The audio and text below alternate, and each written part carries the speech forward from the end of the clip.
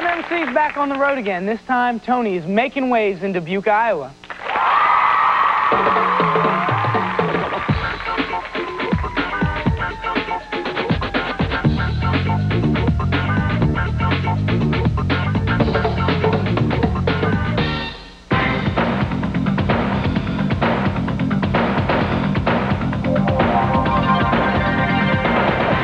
And I'm here on the banks of the Mississippi in Dubuque, Iowa. This is where they hold the annual dragon boat races. It's just a big river festival, and I'm hanging out with some participants and spectators, and I'm gonna find out what this is all about. I've got 3 experts here on dragon boat racing, and I'm curious, you guys. I've been asking people all day, what is the secret about the dragon? Why do they use the dragon? And I want an expert point of view. Experts.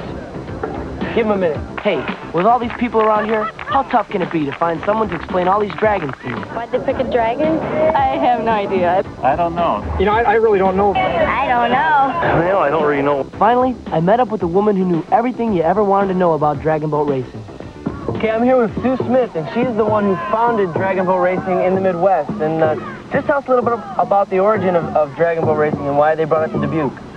Well, see, dragon boat racing is originating from China, and in 1983 I was running America's Longest Canoe Trip, trying to make it international, and I decided what I'd do is have an exchange between Chinese dragon boat racers and canoeists on the Mississippi River. What would be the secret to having a successful team? Would it be a good boat, a good crew? What would it be?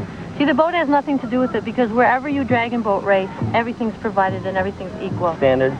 So it all has to do with the team, and the real key seems to be synchronization and a team spirit, where nobody acts as an individual, but you're like one machine. Yeah. People come from all over the world to race dragon boats down Dubuque's stretch of the Mississippi River. But before the racing can begin, a traditional ceremony must be performed to awaken the dragon.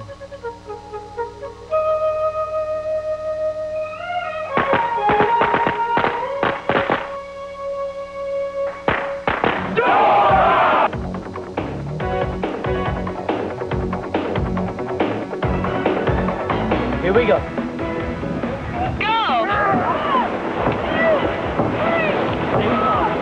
Dragon boat racing is one of those sports that takes a while before you figure out what position you like best.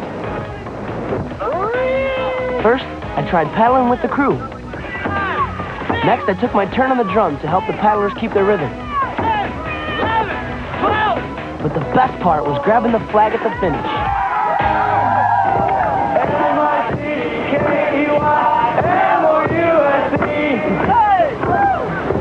As you can see, the Dragon Boat Festival is a great time. I mean, there's lots of competition, but the people still manage to have an incredible time. I've learned a lot, and I hope you have too. But for now, I gotta get back on the road. Take it easy.